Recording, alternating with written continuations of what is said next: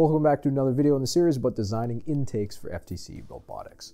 I'm Coach Pratt, and I've coached teams to win both the Inspire Award and the Winning Alliance Captain at the Netherlands National Championships. So hopefully some of the advice that I've given my team can help your team find success as well.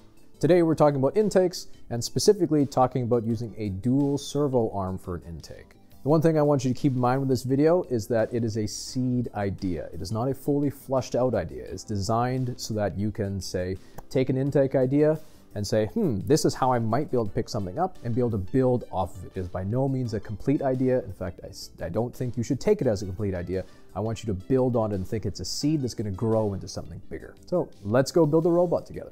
In this claw, I've got two servos. One is spinning one direction, the other spins the other direction, and when they spin together, they should clamp on to a single joint, like so.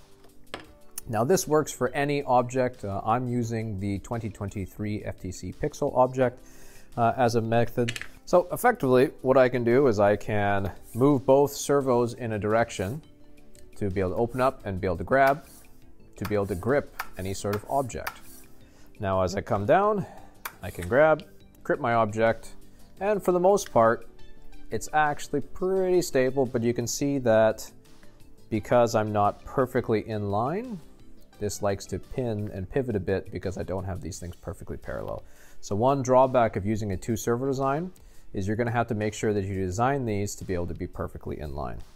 One way you can get around that is by using some elastic or rubber bands. Now obviously these rubber bands are not perfect in placing them on, but it does provide a lot firmer grip onto there, and that would actually be a pretty functional claw. Now if I were to make some improvements in this claw, I might change these angles here so they're not just a straight bar, so that I could grab from different angles perhaps. I may also consider using a single servo in this and maybe a flat wall, because I'm currently using two servos where I could use a gear in the middle.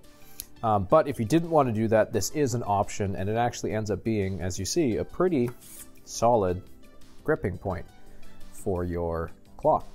So I hope that helped you. Again, remember, this is just a seed idea. It's not an idea that you should take as a fully flushed out take and run with, but it is a good place to start with so that you can build this design, start with it, and then work off of here and use this idea as sort of a seed that's going to grow into a better claw for you.